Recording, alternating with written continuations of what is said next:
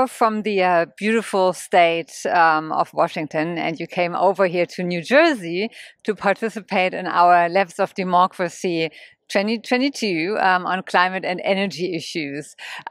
What motivated you to take time out of your busy schedule to do so?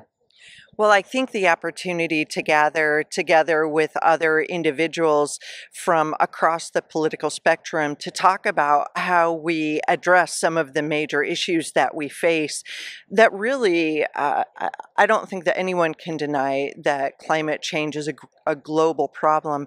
So, of course, it would deserve a global team of people who are working together to come up with some policy solutions that can be implemented.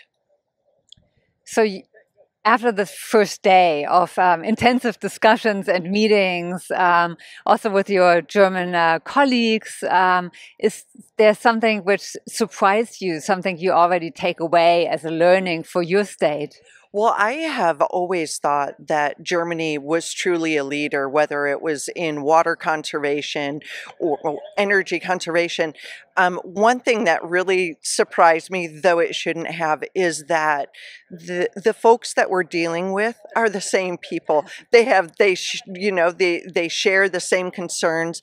They really, regardless of the idea that we don't speak the same language, we're all elected officials who are representing people, some who are hesitant, some who are strongly ready to go and ready for change.